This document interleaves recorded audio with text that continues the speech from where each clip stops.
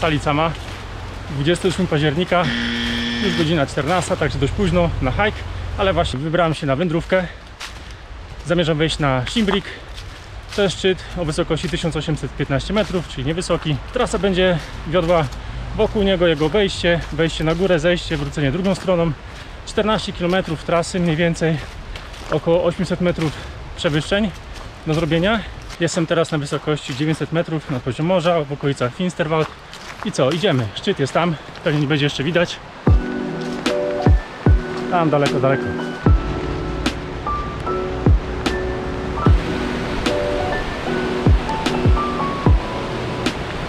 No może teraz będzie widać.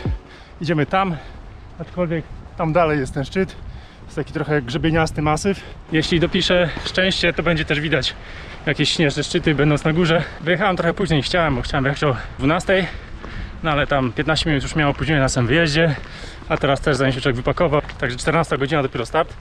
Mam mało czasu w sumie, bo dzisiaj zmiana czasu była na zimowy. Także słońce wcześniej zachodzi. 18:18 chyba. Otóż nie. Kamut pokazuje, że w 5:15 da się zrobić mapy, czy że w 5:30, ale wydaje mi się, że będzie mniej.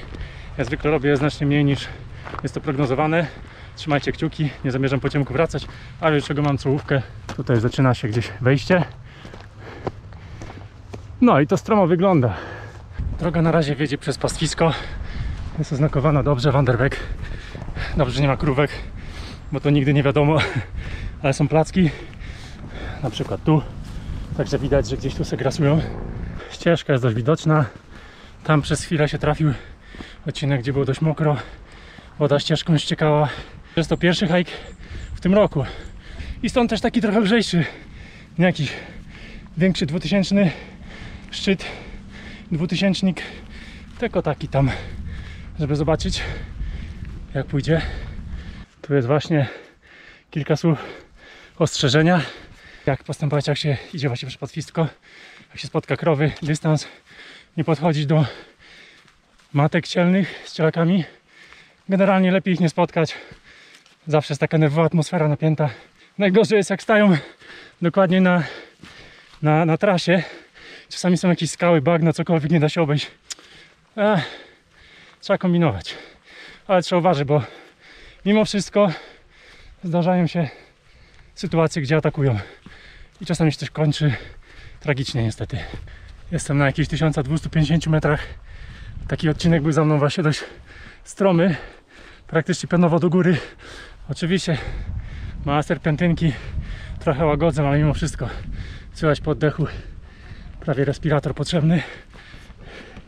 No i właśnie słoneczko, czego nie do końca się spodziewałem. Co prawda nie ma bezchmurnego nieba, ale jest takie trochę rozmyte mleko. Nad bazar pochmurnie, a tutaj okazuje się, że ładna pogoda jesienna, ale taki chłodek. Nie do końca wiedziałem też jak się ubrać. 15 stopni nie było, na górze ma być 9, mam długie spodnie.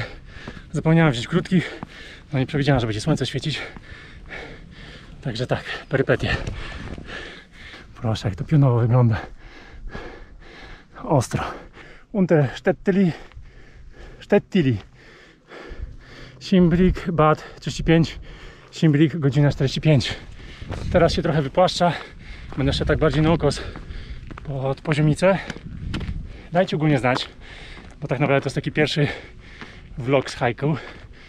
Czy więcej twarzy, więcej widoczków, tych pod słońce nie, tamtych ładniejszych, bo to w sumie jest teścik. Mam trochę nagrań archiwalnych, ale one były głównie nagrywane sam widok, bez twarzy. Zobaczymy, jak mi się backlog skończy, to zobaczymy, co tam jest, czy da się coś zmontować. Jeśli coś wcześniej mówiłem o wypłaszczaniu, to trochę kłamałem sam siebie też. Niby było na mapie, że bardziej na ukos w te poziomice, a tak naprawdę to chyba dopiero teraz jest płasko, patrzcie. Zaczyna się robić przyjemnie. Dobra, bo to samo będzie widać z góry. Nie ma to się podniecać. O, tam też jest ciekawie. Zaraz powiem, co to jest. Co my tu mamy? Schimbrig Bad. Jestem na wysokości jakieś 1400 metrów nad poziom morza teraz. To jest właśnie tak zwany Schimbrig Bad. Jakiś koleś w 1854 roku wykupił źródełka i teren, wybudował tutaj uzdrowiska, które przetrwało do XIX wieku, gdzieś tam coś się spaliło i bum, koniec. Tak czy inaczej, woda jest siarkowa, więc taka prozdrowotna. No więc tak, tutaj jest restauracja, wygląda jak stara rudera. Pani mówi, że to było otwarte. Tam nawet widzę, że się drzwi prawie urywają, bo kazali jej zapłacić za parking, wyobraźcie sobie. No to źródełko, co tutaj było, to chyba nie jest to źródełko. Także nie będzie tankowania, nie będzie picia wody siarkowej. A mnie czeka teraz wspinaczka. Jest tak piaście pionowo na poziomicę, zygzaczek. Ogólnie wybiła mi godzinę na trasie i 4,7 km chyba zrobiłem. Mówię, że jestem zmęczony. No nie do końca chodzi o zmęczenie. Bardziej o to chodzi, że jednak zakwasy. W czwartek, czyli 3 dni temu, zrobiłem pierwszy w początku wiosny trening na nogi, bo zimą nie jeżdżę rowerem. Robię sobie czasami trening na nogi. No i kurczę, powiem wam, mimo że tak dość intensywnie ostatni miesiąc, półtorej było jeżdżone, to wpadły zakwasy. Także widać, jak jazda na rowerze, mimo że wyczerpująca czasami, dużo podjazdów, też izoluje. Dlatego warto zawsze zrobić sobie jakieś inne treningi, urozmaicać, raz na jakiś czas coś dorzucić. Czujesz, że boli, czujesz, że żyjesz. No, teraz to będzie ładnie widać. Szachmat 1957, bodajże gdzieś tam kawałek dalej. Taki grzebień. No nareszcie trochę szlaku przez las. Takie są najlepsze. Ogólnie właśnie mnie minęła jakaś para. Tam jakaś pani była. Jeden pan też mnie minął. Trochę samochodów stało tutaj na tym parkingu. Także nie jest taki najpopularniejszy, bardzo uczęszczany szczyt, ale jednak ktoś tu się kręci. I jak zwykle można dość mocno podjechać do góry, jak masz odpowiednie auto oczywiście. Jeżeli nie chcesz tak dużo chodzić pod górę, zawsze są jakieś alternatywy. Na tych popularniejszych są też kolejki górskie. Także kto co lubi, może na ten szczyt wjechać. Znowu respirator. A tym razem wezmę butlę z tlenem.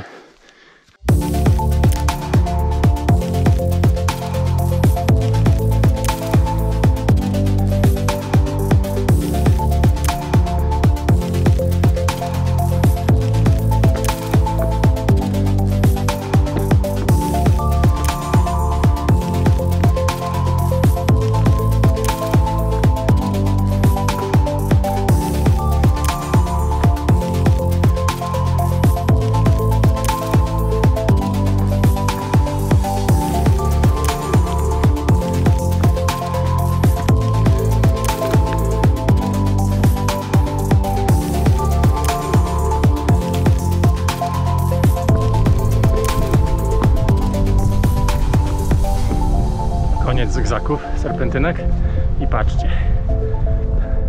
Nie wiem, czy to będzie widać, ale tam są śnieżne szczyty. Dokładnie nie wiem, jakie są tam szczyty, może uda mi się to potem jakoś nałożyć, zobaczymy. Tak czy inaczej widok jest cudowny.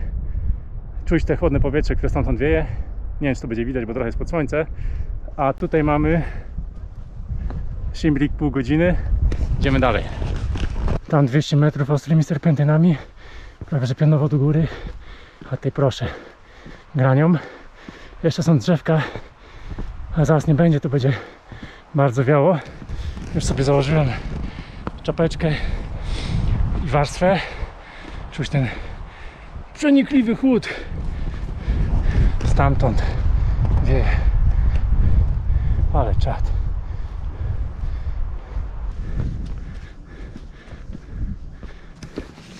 Się trochę z wami robi. Gdzieś te 200 metrów trzeba zrobić pod górkę. Wow, ale czad.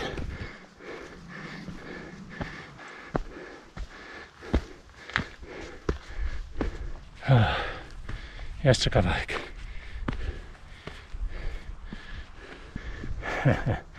I o to chodzi. Najpiękniejsze chwile. Po to ta cała męczarnia. Tam wcześniej znowu mnie jedna para minęła. Jakiś koleś. Tutaj znowu chłopak, wcześniej dziewczyna. Także trochę tu jednak ludzi wchodzi. Wow, nieźle wieje. No już trochę się zmęczyłem. Czuć zmęczenie trochę. i zgłodniałem. Jakieś batoniki jadą i orzeszki. Super. Świeże powietrze z Alp. Mroźne. Rękawiczek nie wziąłem. Zapomniałem. Na ostatnią chwilę wziąłem czapeczkę. Jeszcze tutaj przed samym szczytem założyłem sobie bluzę, bo naprawdę bardzo wieje. Akurat od tej strony. A za zboczem nic, cicho. Mentalnie człowiek zaczyna się pocić. Taka różnica. No i bum, jestem. Schimbrig 1815. Piękny widok. Nieźle wieje. Tak to tutaj wygląda. I teraz tak. No i tutaj jest hardcore. Widać bardzo wyeksponowany grzbiet. To jest hengst. 1809, niewiele niżej niż tam za mną będący Schimbrig. To nie chodzi o wysokość, tutaj tylko o poziom trudności. To już jest poziom alpejski. Widać, są tam łańcuchy pociągnięte, pionowa skała, bardzo wyeksponowany element grań. To jest właśnie to, co było widać prawdopodobnie tam na dole z parkingu. Tam można trochę szybciej zejść, niebieski szlak, ale to już jest trudność alpejska. To są chyba od T4 wzwyż, T4 do T6.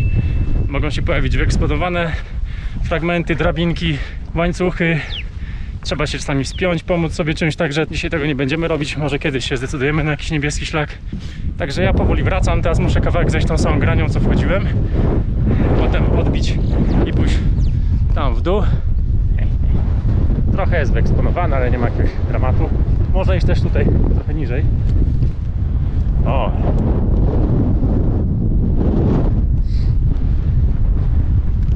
Super to wygląda. Ale wiatr jest przejmujący, bardzo, bardzo mroźny i bardzo teraz porywisty się zrobił. Wyeksponowany fragment. Nie wiem, czy to w ogóle będzie słychać teraz, może bardziej. Tak czy inaczej, tam jest rezerwat Biosfery UNESCO. I fajna taka trochę dzicz. Byłem tam też. Jeden ze szczytów to jest Nap. Tam właśnie byłem, chyba nawet na grupę hajku. Miałem kamerę, ale prawdopodobnie z tego nie będzie dobrego nagrania. Zobaczę, jest w archiwum. I tam też jest rejon, gdzie kiedyś wydobywano złoto, czy też płukano w rzekach. I kiedyś tam się przejedziemy, poszukać złota może. To będzie dość ciekawe wydarzenie. No i to jest jeden ze szczytów właśnie, na którym byłem. Plus jeszcze jest tam Pilatus w tym całym emmentarskim, alpejskim pasie. No, stromo się robi.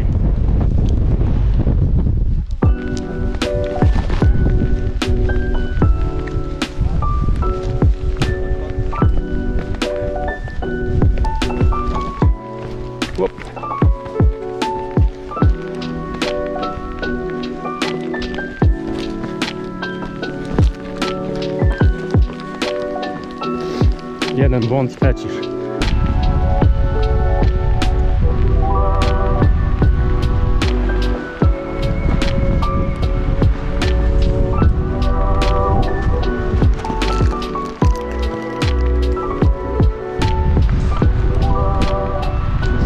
No i jestem tutaj.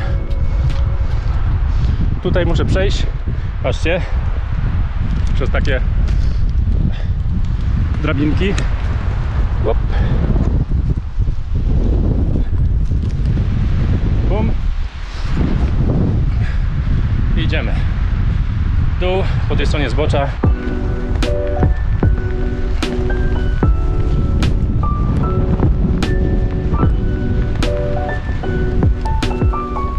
Bum, bum, bum.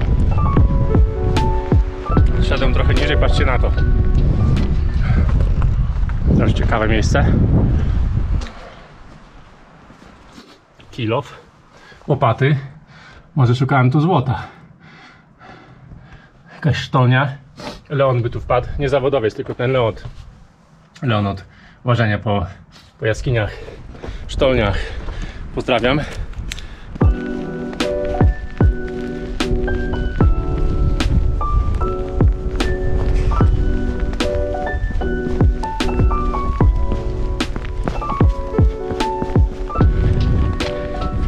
Tak to mniej więcej wygląda. Wow. Z górki nieźle idzie. Wcale nie jest łatwiej. Też mięśnie bardzo pracują. Ale wydaje mi się, że jak się zbiega, to kolana mniej dostają.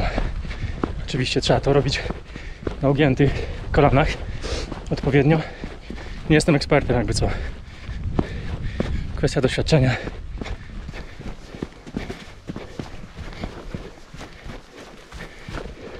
ABL 1469, to muszę gdzieś odbić. I ja wydaje mi się, muszę tutaj iść. Proszę, jaskinia, wanna, jakby ktoś chciał się może umyć. Szwajcaria, no tu nawet w trasie są takie fajne warunki. Zaraz. Gdzie ta moja ścieżka? Chyba zszedłem. Tutaj krówki ogólnie sobie biwakują. Trochę zszedłem. Tutaj jest właśnie przez pastwisko znowu taki moment. Te ścieżki czasami bywają zatarte. Są oczywiście znaczki co jakiś czas. Ale może być tak, że krowy na przykład wyrobią sobie inną ścieżkę i ona jest myląca. Także o, tu, a tam właśnie krowy sobie wchodziły do tego swojego wodopoju. No także można się czasami naciąć, nie? Ale ogólnie trasy są bardzo dobrze w Szwajcarii oznakowane. Czasami są strzałki, tak jak na drzewie tam. Są właśnie przejścia zabezpieczające, żeby krowy nie przychodziły, a tu jest zerwany drut, także te referę mogą sobie przejść.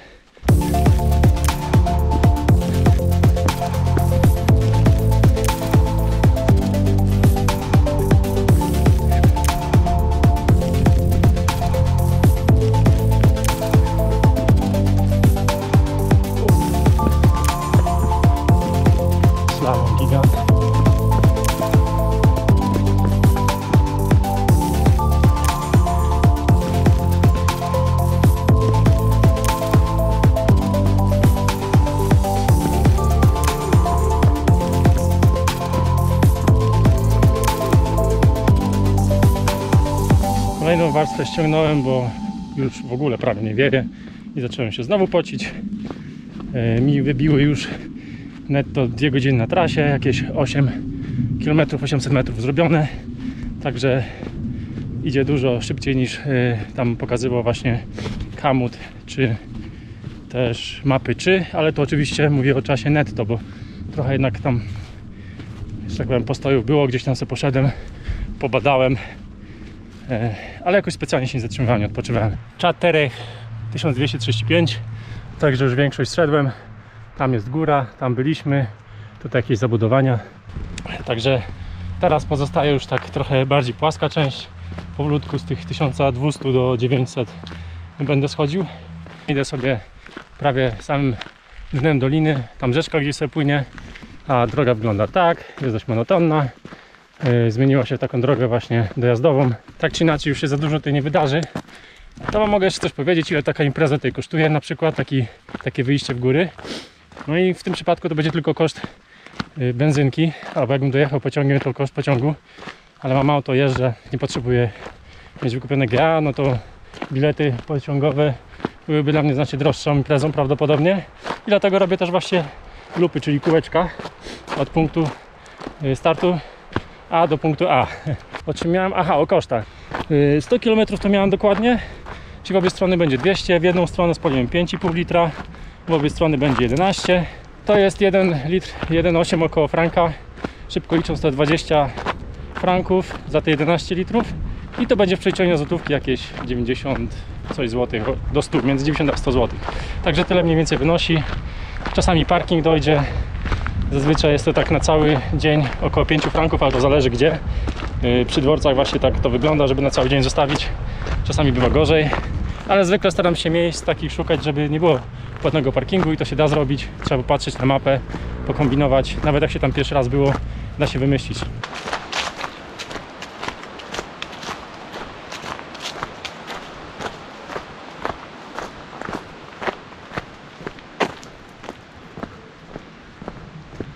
Kolejny checkpoint, grunt 1120.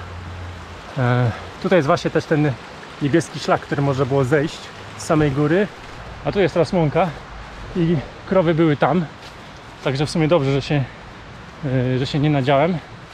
Lepiej takich sytuacji unikać, że nie trzeba, niech się tam w oddali pasą. Jestem praktycznie na samym dnie doliny, nie wiem czy będzie to słychać, ale tutaj wpada jakiś strumyk do potoku, który sobie płynie tam.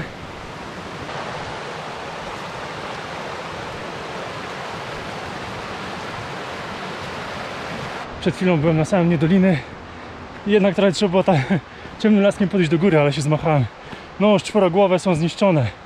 Dostały w kość też na tym zbieganiu z góry, tak czy inaczej. Tu się za dużo już nic nie wydarzy, więc Będę się powoli z wami żegnał, póki jeszcze cokolwiek widać, ile widać. Dajcie znać w komentarzu, czy się podobało. Na koniec oczywiście garść statystyk i tam wyświetlę jakieś ujęcia. Tutaj proszę, ładne kolory jesieni. W takim razie trzymajcie się z sali, do następnego.